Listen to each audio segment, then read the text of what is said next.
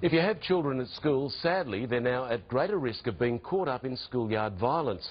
The number of incidents has almost doubled in just 5 years, with dozens of complaints being reported every day, and last year ranked the worst on record.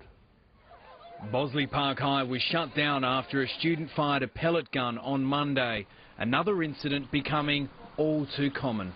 There's no room for criminal behaviour in the classroom. Stephen Cricks would know. He quit teaching after being assaulted by a student. Students have been given a pat on the wrist for incidents of a criminal nature. New figures show an increase in extracurricular activities including assaults, weapon possession, drug use and threatening behaviour. In 2009, more than 900 violent incidents were reported in our schools. By last year, it had almost doubled. That's 40 offences being reported each school day.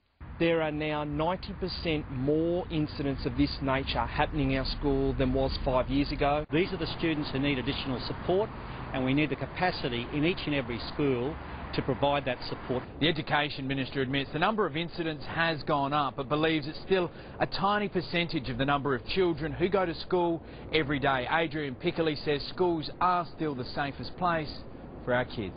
The department uses this data to inform actually how they train schools and teachers in processes to deal with these kinds of incidents. Teachers hope it can also be used to reduce